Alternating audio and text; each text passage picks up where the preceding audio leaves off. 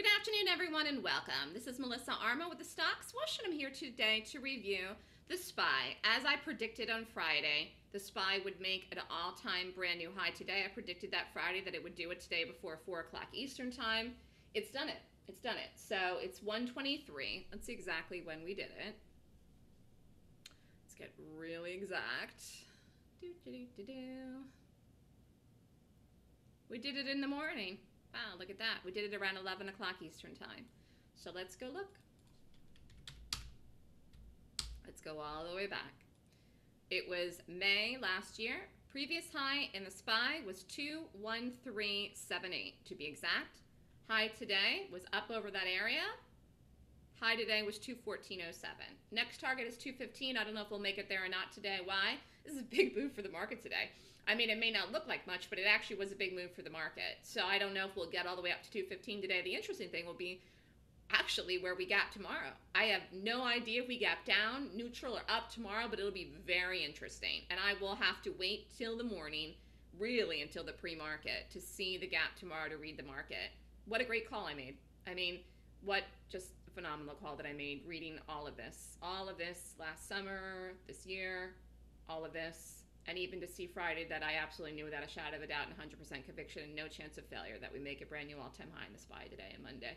I said we could do it in the gap or the live day. We did it on the live day. And I got to tell you, this gap, okay, is not, I mean, we could have retested the area and not gotten over it. I mean, this gap is not something that I would have aggressively gone long. In fact, let's just see. I mean, this is such a just tremendous sign of bullishness. I cannot tell you how bullish this market is. Yeah, see here? Aggressive long would have been out of the gate. So this is not a gap I would have gone aggressively long based on the gap reading. But the overall read of what we do today in the market is what I saw on Friday and what I've been seeing. But the gap itself today was not a gap to go aggressively long. If I had called the market long today, it would have been on a later time frame or with a wide stop. Do you see here the low of the day was set? Look at this, bounce off at 213 basically, 212.95, 1025. In fact, let's just look at that.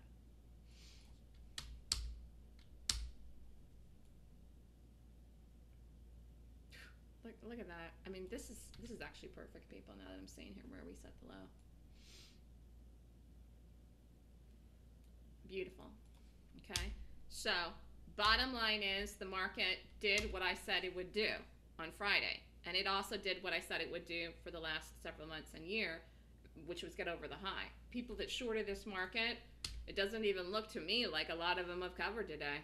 It doesn't even look to me like a lot of people have covered today.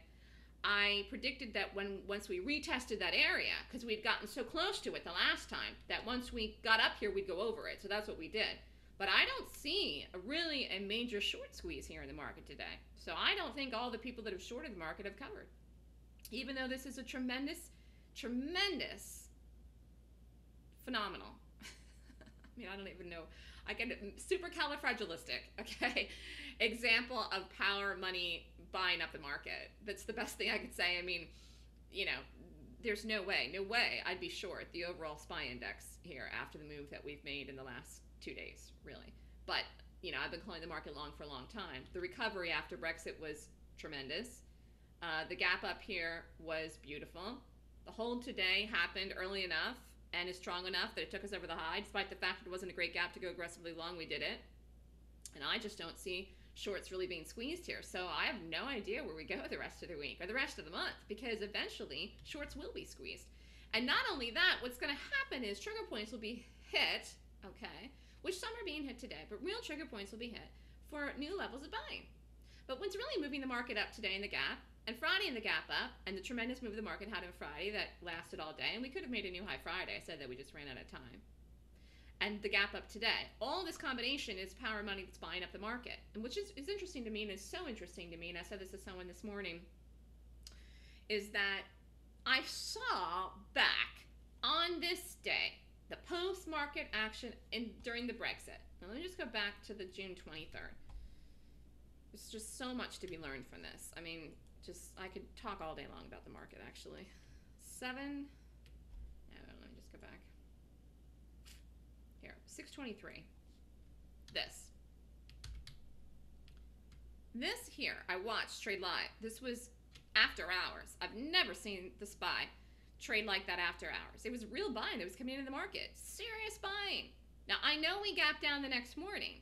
Once the vote failed to be what people's expectations were, the prediction of it. We've recovered since then, which I knew that we would. But this was real. Okay? So I'm not even the least bit surprised that we've made it back up to these levels and beyond. Because this was actually being bought. Okay? Remember, there's lots of different people in the market. Well, this is one of the things that makes it very challenging to read what the direction is of something. Where is something actually going to go?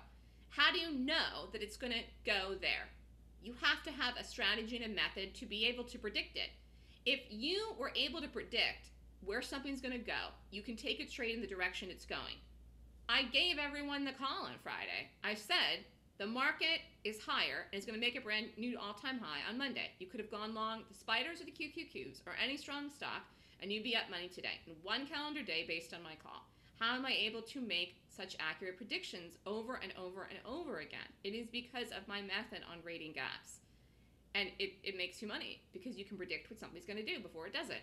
It's the only way you can really consistently make money in the market. People make money based on dumb luck very often, but it doesn't give you consistent profits, or let alone something that you can actually use to earn a living on or risk any kind of substantial money in, like $1,000 in a trade, which is still a lot of money to risk in one trade, okay? Or even 500 for many people is a lot of money.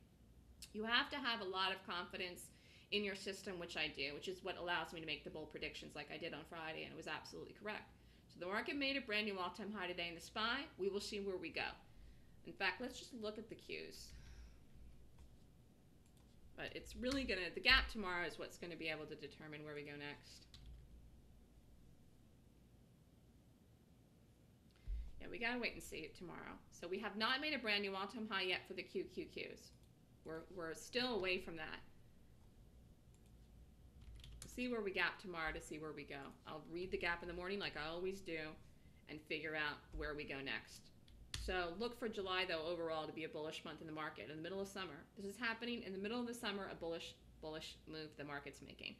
So if you'd like to learn more on how I predict what a stock or the ETF is going to do, I teach a class on my method, and I trade it myself, and it's a 26-point rating method that predicts what stocks or ETFs are going to do before they do it so that you can take the trade to make money. So I gave this to everyone on Friday. If you took the trade, you're up.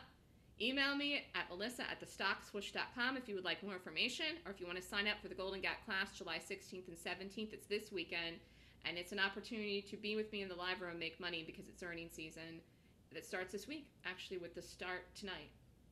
Earnings season officially starts tonight with a report of AA, and we'll see what kind of month we can have. Good luck, everyone.